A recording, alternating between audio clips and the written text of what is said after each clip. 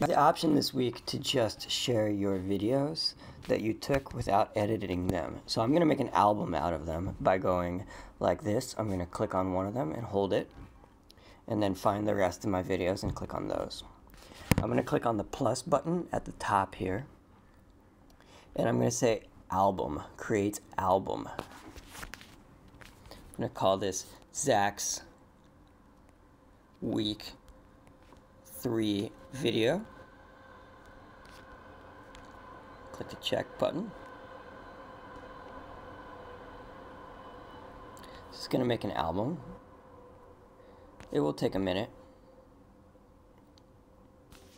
And I'm going to click the check button again.